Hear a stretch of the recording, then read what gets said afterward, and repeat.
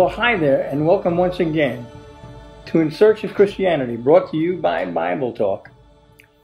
And once again, on behalf of Mark, Alice, and myself, we want to greet you in the wonderful name of our Lord and Savior, Jesus Christ. We're continuing on now, picking up and going back to our study in Paul's second letter to Timothy. We're in the second chapter, and we'll be starting at the 19th verse. You know, we've been away from this study for over a month, about a month and a half, as Alice and I were traveling and ministering overseas. So we're just glad to be back, glad to be back in this particular word. Hallelujah. So as I said, we're going to be starting in 2 Timothy chapter 2, verse 19. All right after Mark prays and asks for God's blessing on our time together. Thank you, Jesus. Oh, Lord, we just thank you for your wonderful living word. Yes. And just dose us with your love and with the wisdom from it. And we just pray that we can spread it around. Amen. Amen. And you can spread it. Yes. And you should spread it, because Christianity has to be viral. Yes. Should be contagious. Pray that somebody catches Christianity from you. You learned that on the trip. Yes. Oh. All right.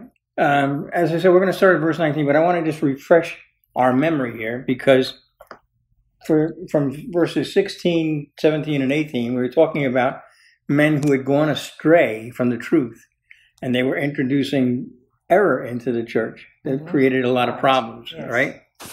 But in verse 19, Paul says, "Nevertheless, the firm foundation of God stands, having this seal: the Lord knows who are his, and everyone who names the name of the Lord is to abstain from wickedness." The firm foundation of God stands. Nobody's going to come along and change that. No. You know, this is what Jesus promised. "Therefore, thus says the Lord God, behold, I am laying in Zion a stone, a tested stone, a costly cornerstone for the foundation, firmly placed. He who believes in it will not be disturbed." That's Isaiah 28, verse 26, or verse 16, rather. So God has promised that there's a firm foundation to his church that he is building, right? Because he made that promise, he delivered, right? And in Mark 12:10, Jesus said, "Have you not even read this scripture? The stone which the builders rejected, this became the chief cornerstone." And let me read what Paul wrote in Ephesians 2:20 and 21. "Having been built on the foundation of the apostles and prophets, Christ Jesus himself being the cornerstone, in whom the whole building being fitted together is growing into a holy temple in the Lord." So, you know, there are a lot of people, there's more people in error than there are in truth. I mean, the way is wide and easy that leads to destruction. Right. It is narrow and straight that leads to life. But the Lord knows those who are his. Isn't that what it said here? Yes. The Lord knows those who are his. Because he searches hearts. Well, and also, our names, those saved by the shed blood of the Lamb, were written in heaven in the book of life before the foundations of the earth. So we rejoice in one of the greatest promises for the children of God. This is Romans 8:29 and 30, and I promise you this is one of the greatest promises, because he promised it. "For those whom he foreknew, he also predestined to become conformed to the image of his Son, so that he would be the firstborn among many brethren. And these whom he predestined, he also called. And these whom he called, he also justified. And these whom he justified, he also glorified." I'll give you a second to get over your excitement, because if that doesn't excite you, we need to get excited by that, because that is the great promise that God, the potter, is molding us, shaping us, and bringing us into the image of his Son, Christ Jesus. Hallelujah. So let's move along here. Okay, 2 Timothy chapter 2, I'm going to read verses 20 and 21 now. "Now, in a large house there are not only vessels of gold and silver, but also vessels of wood and of earthenware, and some to honor and some to dishonor. Therefore, if anyone cleanses himself from these things, he will be a vessel for honor, sanctified, useful to the master, prepared for every good work. That's what we want to be. That's what we want. But we're vessels, Yes. all right? We're vessels. Earthen vessels. Vessels exist solely for the purpose of carrying something Mhm. or transporting something. Yes. Isn't that right? Yes. It may be a ship carrying passengers or cargo. It may be a blood vessel inside of you carrying life-giving blood throughout the body. But the vessel is about whatever it carries. Okay? We have this treasure, Paul wrote. We have this treasure in earthen vessels so that the surpassing greatness of the power will be of God and not from ourselves. 2 Corinthians 4:7. We are earthen vessels filled with a treasure. It's not about the package. That's what Paul's talking about here when he writes to Timothy. It's not about the package. It's about the content. Which What's in the package? Makes me think about the ark. What was in the ark? You're talking about the Ark of the Covenant, Yes, aren't you? the Ark Yes, of the you. I Covenant. thought you might be. Yes. Mm. Well, what was in the Ark of the Covenant? The showbread. Mhm. It was the Word, the tablets, right? Over there. And the staff. I don't know about the staff. There's three things. That's in us. And on it sat the mercy seat. Right. But it was the bread, the manna, Mm-hmm. right? And the word. The Word. The point is, the covenant, the Ark of the Covenant is gone. Mm-hmm. I mean, so many people are focused on it today. You know, Trying to gotta find out where find is it. And if you want to see the Ark of the Covenant, Here we are. it's right here. That's us. Because that living God lives inside of me. That living God lives inside of you. The If power indeed you of have God accepted life is from in Him. us. Yeah. Right? His Word has been written on the tablets of our heart. Mm-hmm. Okay? We carry the bread of life. We carry Jesus. That's the treasure that we carry, right? Yes. Yes. So what's important in our lives is not us, not the vessel, Yeah. but the treasure within. Amen. It's not about the package, but about the content. If you were to receive a phone call from a law firm, and they said, well, you have a long-lost relative that you don't even know about, and he has passed and left you $1 million or $1 billion, or whatever, a lot of money in his will. We've put a check in the mail, sending you the money. When you receive that envelope in the mail Mm-hmm. that says so-and-so law firm that you just talked to, Mm-hmm. are you not going to open it? I would think so. Let me ask you this. If you knew that there was $1 zillion, obviously I've gone from million to kabillion to if you knew that there was $1 zillion check in there, do you think that you might tear the envelope to get to the check? Most likely. Because what's important is the check, not the Not envelope. We are only the envelope carrying the presence of Christ Jesus. That's right. We have to come to understand that in our lives. Yes. Because what is important about our lives is the life in us. All right? Amen. Unless, of course, you like the envelope so much that you'll choose not to damage it. Right. You can Just, steam it open if you really No, you're not want. going to damage it at all. You don't want to do anything to damage just it. leave it alone. So you're just going to keep it intact and not open it. How many people are doing that? Well, the fact is, God is so many presented. people are focused on the vessel, Mm-hmm. focused on the envelope, focused on the package, Right. rather than what's inside. Right. We have nothing. You know, We have nothing. we have Yeah, nothing to nothing. offer people. Nothing. Whoa. There's none good, not even one. You have nothing good in you That's right. except Christ. Christ in you, the hope of glory. That's right. That's what you have to offer people. Nothing of yourself, right? The treasure is Christ in you, the hope of glory. That's what it says in Colossians 1:27.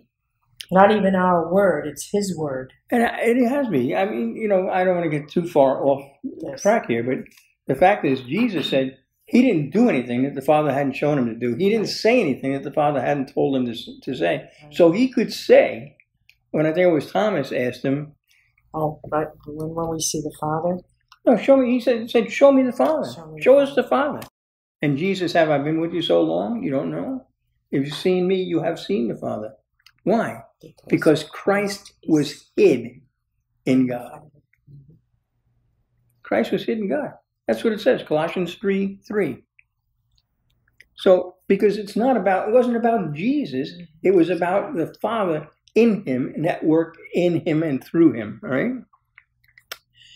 If anyone back to the verse here, okay? If anyone cleanses himself from these things, he will be a vessel for honor.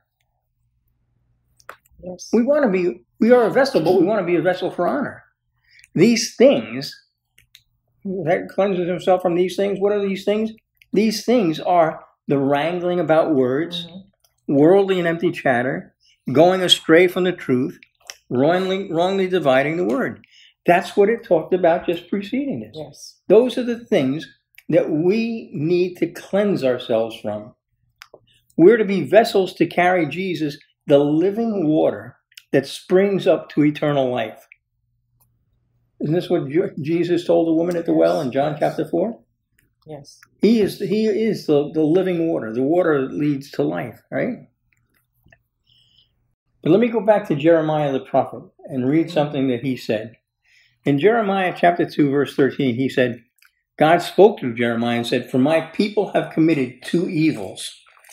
They have forsaken me, the fountain of living waters, to hew for themselves cisterns, broken cisterns that can hold no water." And a cistern was a container for water. Right. And he said, Jeremiah is saying that God is speaking through Jeremiah, saying the people have rejected me. So what they have done is they, instead of making that fountain of living water active in their lives, they had made for themselves cisterns, but they were broken cisterns that can hold no water. If we're to be useful to the master, prepared for every good work, we have to make sure we're not leaking the things of God. Sin, unrepented sin, in our lives puts cracks in the cistern. It corrupts the earthen vessels and dishonors the potter. I mean, should that not be obvious to all of us? And if that happens, it becomes useless, not ever having been formed to be, because we were never formed to be just a decoration, but we were formed to carry the knowledge of God and Jesus into every place. 2 Corinthians 2:14. That's our purpose, is to bring those living waters, to bring the knowledge of the presence of Christ Jesus into every place. So in order to do that, he continues on in the next verse, verse 22, and says, "Now flee from youthful lusts and pursue righteousness, faith, love, and peace with those who call on the Lord from a pure heart." All right, how do we be that vessel of honor? He's telling us here, flee from youthful lusts, pursue righteousness, faith, love, and peace. Flee from youthful lusts. You know, Paul wrote in 1 Corinthians 13, and I'm going to read verse 11. He said, "When I was a child, I used to speak like a child, think like a child, reason like a child. When I became a man, I did away with childish things." Youthful lusts. And he said, going on in 1 Corinthians chapter 14, he said, "Brethren, do not be children in your thinking, yet in evil be infants, but in your thinking be mature. Therefore, since we have such a great cloud of witnesses surrounding us, let us also lay aside every encumbrance and the sin which so easily entangles us, and let us run with endurance the race that is set before us." Hebrews 12:1. Okay, remember the wrangling about words, the worldly and empty chatter, going astray from the truth? So Paul writes to the Ephesians and says, "But speaking the truth in love, we are to grow up in all aspects into him who is the head, even Christ." We've got to grow up. God is looking for maturity in our lives. Now, the day that you were saved, you may not be mature. And you know, like me, I didn't know the word at all. I had grown up in a religion that did not connect me to the word of God, right? It kept it from you. So I had that immaturity in me. I didn't know the word. But I tell you what, the Spirit of God, the Spirit of truth was in me. And things began to happen. But you got to grow up. You have to come to a maturity, all right? It is indeed, as James said, James 3:4, the tongue like the rudder of a ship that steers the course that we will take. He said, do not speak as a child. Right? Right. That's that. We have to control our tongue. We have to train our tongue to speak righteousness. Jesus Christ said, John 12, he didn't speak anything. He didn't hear from the Father. If you're not hearing from the Father, shut up your face. Don't say anything. You're better off don't say anything. Oh. Don't speak until you hear. And when we hear, obey. You know, Paul said that when he was a child, he used to speak like a child, think like a child. Well, wait a minute. So he's saying that he was speaking before he thought. Yes. Right? That's what he said. But more importantly, he was speaking before he heard. Mm-hmm. Because if we're to do all things in faith, and without faith it's impossible to please God, and faith comes by hearing, if you're speaking without hearing from God, you know what you're doing? You're doing what it says in Proverbs 3:5 not to do. And that's you're leaning on your own understanding. It'll get us into big trouble. Okay. So, I mean, all of the scriptures just come together and testify of all this. Peter wrote in the beginning of his first letter in the 4th chapter, verse 11, in the beginning of that verse, he said, whoever speaks is to do so as the one who is speaking the utterances of God. If God wouldn't say it, don't you say it. Right. Pursue righteousness, faith, love, and peace. Now, let me ask you a question. Did you notice by chance that happiness is not in that list? Right. Neither is joy. Well, But regardless. yeah, regardless. I mean, that's, did you notice that happiness is not in the list? Right. All right? He's not. You don't have to pursue joy. Joy is a fruit of the Holy Spirit that God gives you. Happiness is not. Okay, but happiness is not in that list. Righteousness, we're called to pursue righteousness, faith, love, and peace. The United States Constitution states clearly that the pursuit of happiness, along with life and liberty, is one of the inalienable or unalienable rights granted to man by their Creator. That's what Thomas Jefferson wrote. That's what Franklin attested to. Why are you making faces? Or creator. No, it's not. Find it in the Bible. Oh, well, that's my point. You can't find it in the Bible. All right, but that was ratified by all of the founding fathers of this country. And that, I'm going to tell you, that's only one of the scriptural heresies That's right. that exists in the Constitution of the United States. And heresy indeed it is. You see, they wrote that. Thomas Jefferson wrote this. It was approved by a panel of 5: Jefferson, Franklin, and I don't know the other 3 others. And they didn't check with their Creator. No, they did not. They're talking about this is the rights. This is the inalienable rights. So that means this is rights that you're given that belong to you that nobody can take away. That you have the right to pursue life, liberty, and and happiness, right? They didn't check with their Creator. Jesus said, Mark 8, I'm going to read verses 34 and 35. He said, and he summoned the crowd with his disciples and said to them, if anyone wishes to come after me, he must deny himself, take up his cross and follow me. For whoever wishes to save his life will lose it. But whoever loses his life for my sake and the gospel's will save it. And then in Matthew chapter 10, verses 38 and 39, he said, and he who does not take his cross and follow after me is not worthy of me. He who has found his life will lose it. And he who has lost his life for my sake will find it. In the Gospel of John, he said, he who loves his life loses it. He who hates his life in this world will keep it to life eternal. Happiness is about self. Happiness is about self. Yet Jesus calls us to die to self. Deny self. And we're going to talk a lot more about that in the next chapter when we get into chapter 3. And then in verse 23 he goes on, but refuse foolish and ignorant speculations, knowing that they produce quarrels. Refuse foolish and ignorant speculations. Mm.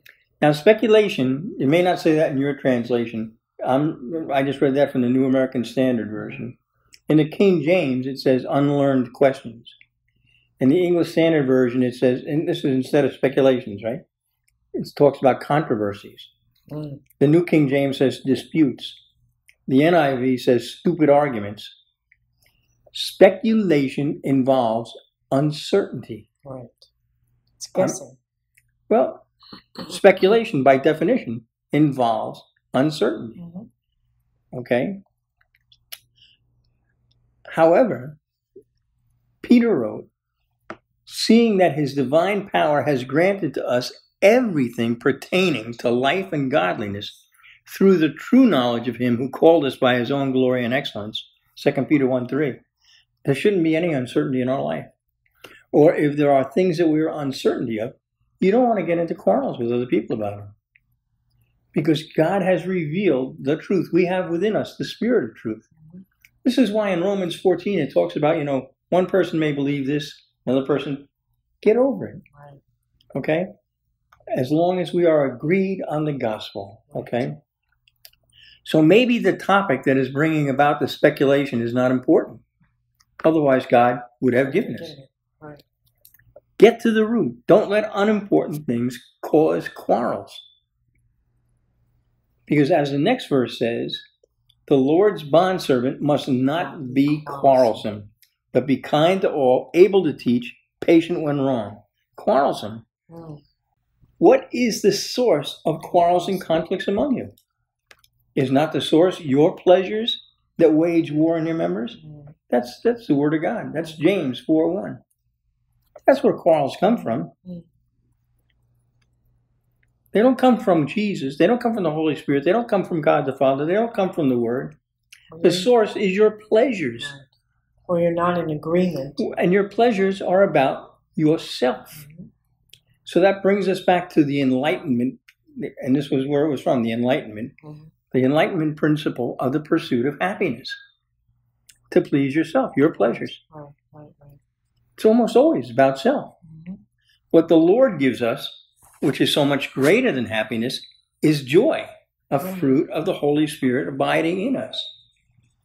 Now, see, that's the difference is you don't have to pursue joy. No, it's there. Joy has been placed inside of you. It's a fruit of the Holy Spirit. You can't do anything to create joy. Okay? An orange doesn't make itself grow from an orange tree. Okay? So, we just have to understand that, what did it say? Think about what the verse said, right? Because it is the fruit of the Holy Spirit that not only brings joy, but brings kindness and patience. Yes. Now, gentleness. Well, yeah, but it said in the verse we're reading, it says, the Lord's bondservant must be not be quarrelsome, but be kind. Right. Fruit of the Holy Spirit. Patient. Fruit of the Holy Spirit. Gentle. All right. It's gentleness. Yeah. That's yeah. Fruit of It's the all Holy about the Spirit. fruit of the Holy Spirit. Mm-hmm. So Jesus said, "You will know them by their fruit." So if these things are not evident in the life of a person, that is evidence of a problem, right? So the task he has equipped us for and called us to, it says, with gentleness correcting those who are in opposition, if perhaps God may grant them repentance leading to the knowledge of the truth, that they may come to their senses and escape from the snare of the devil, having been held captive by him to do his will, with gentleness correcting. This brings us back to speaking the truth in love. Right. We're not called to try and win debates or to prove that we're right, because we're not. We're not right. Mm-hmm. The Word is right. It's only His Word that can bring correction. All right? Amen. We're only the vessel. We are the clay jar that the treasure is in. It's not about us. His Word, right? We can't even do repentance unless God grants it to us. So, again, because it's coming shortly in this letter, the next chapter, Paul wrote, all Scripture is God-breathed and profitable for teaching, for reproof, for correction, for training in righteousness. 2 Timothy 3:16. So correction has to be done with the Word of God. You're not to argue with people. You're not to, condemn. You are to bring the Word of God, because that has the power to encourage, that has the power to correct, it has the power to reprove, and most of all, this is God's plan to train us in righteousness. God's breath, all Scripture is God-breathed. Yes. God's breath is the source of life. Yes. It's the source of life. It says, Genesis 2:7. And by the way, if you think that this is a fable, you better get on your face before God. All right? This is the truth. This is the true story of creation. Then the Lord God formed man of dust from the ground and breathed into his nostrils the breath of life. And man became a living being. Amen. Genesis 2:7. Amen. That is the truth. And if you think it is a fable, you better come to your senses. Come to your senses. Your opinions have no value. Not at all. I'm telling you the truth. I'm not trying to insult you. And I'm not trying to offend you. And if you love God's word, you can't take offense. No. Your opinions have no value. Right. And they will very often only result in quarrels and division. Right. Right. If you desire to see and walk in the path of righteousness and encourage others to do the same, remember this. Thy word is a lamp to my feet and a light to my path. Psalm 119, verse 105. That's what guides us in that path. Yes. He has made a promise to lead us in paths of righteousness for his name's sake. His word is a lamp that shows us that path. You see, we started by recognizing that we're only the vessels, not the treasure. And the true treasure that we should bring into the life of others is this: God's love. For the love of God has been poured out into our hearts through the Holy Spirit, Romans 5:5, and God's life-giving word. For this is the covenant that I will make with the house of Israel after those days, says the Lord. I will put my laws into their minds, I will write them on their hearts, and I will be their God, and they shall be my people. Hebrews 18, that's quoting from Jeremiah. The point of the fact is, if indeed what's coming forth from your mouth is what's in the abundance of your heart, it should be the word of God. It should be the love of God. That's right. And then people will escape from the snare of the devil. That's what the verse says. He who dwells in the shelter of the Most High will abide in the shadow of the Almighty. I will say to the Lord, my refuge and my fortress, my God in whom I trust. For it is he who delivers you from the snare of the trapper and from the deadly pestilence. Psalm 91, verses 1 through 3. God will deliver you from the snare. Satan is out to get you. But he's been disarmed. He's been disarmed. He comes to steal, to kill, to destroy. But he was disarmed. He was publicly disarmed when Christ was publicly displayed on the cross. That's right. The word of the cross is still important, let me tell you that. Amen. So the trap that Satan sets is not on the path of righteousness. He's not allowed on that path. He can't get on that path. He can't get on that path. He has to put it off on that where? On that wide and easy way, off to the side. When many lanes continually are being added. So he has to talk you into choosing to change ways and get on that easy way. Because it says, having been held captive, and when you were dead in your trespass and sins, in which you formerly walked according to the course of this world, according to the prince of the power of the air, of the spirit that is now working in the sons of disobedience. Okay? Before you were saved, you were enslaved to Satan. That's what it says, Ephesians 2, 1 and 2. So let me just, our Creator did not give us an inalienable right to life. He did not give you a right. No. You don't have a right to life. No. He offered you the gift of life. That's right. For God so loved the world that he gave his only begotten Son, so that whosoever will. God has offered you the gift. You don't have a right to it. No. You don't deserve it. No. It's the free gift of God. It's a gift, not a right. And that will lead us to do his will. You will either choose to do God's will leading to life, or you will indeed do the enemy's will, leading to death. Jesus said that no man can serve two masters. He will hate the one and love the other. Matthew 6:24, right? But everyone, that's us, that's you, everyone will serve a master. That's right. Everyone will serve a master. We'll serve God or we'll serve Mammon. So let me end on these words from Joshua. Choose you this day who you will serve. Yes. But as for me and my household, we will serve the Lord God. Hallelujah. Well, listen, if you have any comments or questions, write to us at office@bibletalk.com. But be back here next week, because then we're going to talk about the perilous last days. Yes. And that's an important topic, I'll tell you what. Amen. So, Father, we just thank you for your word. We thank you for your love that you've shed abroad in us, that you've poured into our hearts. We thank you for the love that you demonstrated, that you publicly displayed in your Son, Christ Jesus, that we would have the gift of life. Lord, help us to be life-bearing Christians, carrying your presence, carrying your word, carrying your love into every place that we go.